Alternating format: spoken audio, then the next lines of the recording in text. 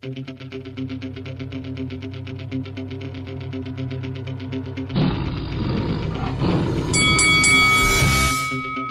this is Carl the Cobra Frutch, and you're watching Lights Out. This is Faisal Khan for Lights Out, proudly sponsored by Spartans Law. We're here at the Box Park Arena here in Wembley for this Saturday night's huge show on Sky Sports Boxing, where Dan Azeez will take on Josh Buatsi, and on that card will feature none other than Mr. Ben Whittaker. Ben, good afternoon, brother. How you doing, mate? All good, thanks. Yourself? I'm all right, thank you very much for asking. Ben, firstly, how's training camp and preparation gone for Saturday night's fight, mate? Yeah, training camp's training camp, you know. That's what you're supposed to do. Get in there, work hard, learn, and on to the next. So that's what it was. We're back to fight week now. Get the performance done, and then on to the next. One of the most flamboyant figures in boxing right now. A lot of showcasing going on with you in the ring. You know, you've got a lot of people on their feet. Just talk to us about 2024. What will be the main target for you in this year? The main target for me is there's many things really. Of course, a winning year, more performances, building my platform, and a title on the way. So if we just keep ticking all those boxes, we go into 2025 as hopefully some big fights, either domestic or world level, and then we take it from there. How would you assess how your career's gone so far, Ben? It's been alright. Like I said, there's stop and starts with injuries and little things like that I can't really help really, but at the end of the day it's been okay. 5 fights, 4 knockouts, some decent performances, but you can't dwell on the past. We're in the future. You gotta look to the future now, and that's where Saturday comes, and hopefully perform well there, and then we can move on.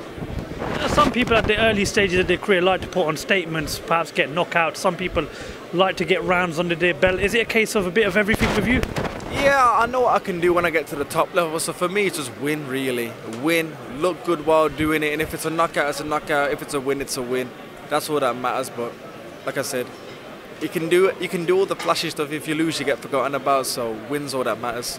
I have to ask you a question, and please don't think I'm shit steering or anything, but a guy in your division I know pretty well because he lives not far from me, Michael Stevenson. That's a fight that's been talked about. I believe he's got the Central Area title, I think.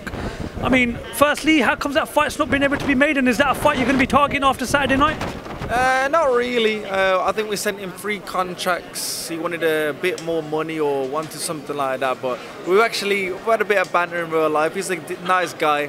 He's got the Central Area title. Hopefully he can move on for a better title and he does well for his career. If he keeps winning, who knows, but Central Area is something I'm not looking for really. Well, listen, if it's meant to be, it's meant to be. That's the way I see it. You're a very confident guy, and I believe in an interview with TalkSport yesterday you said that you're capable of beating Buatsi and Azeez right now. Now, it's all about finding your feet in boxing, but do you believe that you're ready to sort of push yourself up to that level right now, so early on in your career, Ben? Yeah, it's one of those things. A lot of people say, oh, confident. If you don't believe you can beat those guys, why are you in the sport? Do you know what I mean? I think you should, but it's not believing it. I know it. I know with a bit more experience, of course, a bit more experience under the lights, more tough sparring, more tough fights. Maybe I'll beat them guys, but skill-wise, I can beat them now. You know. Fair enough. I love the confidence, Ben. I've got to ask you, what's the case with Sugar Hill? Is he going to be here on Saturday night, or is he still going to be out in camp with Tyson Fury? Yeah, we've been talking through camp and whatnot. He's out in Saudi doing the camp there. It's a big fight, so I said just focus on that fight. I've got my godfather with me that did the whole camp and my dad, so I'm happy where I am right now. There's a lot of noise coming from that camp. Rumours of Jai Opetaia dropping Tyson Fury in sparring, John Fury saying that he's not happy with how camp's gone, etc, etc, etc. But do you think that Sugar Hill and Tyson Fury get the job done when they get in the ring, when Fury gets in the ring with Usyk? And from your side of things, how do you think the camp has gone so far for Tyson? Like I said, I wasn't there, so I don't know, but all these rumours, if it did happen, it happened. A lot of people always, he got dropped. It's boxing, what do you expect? It's like football.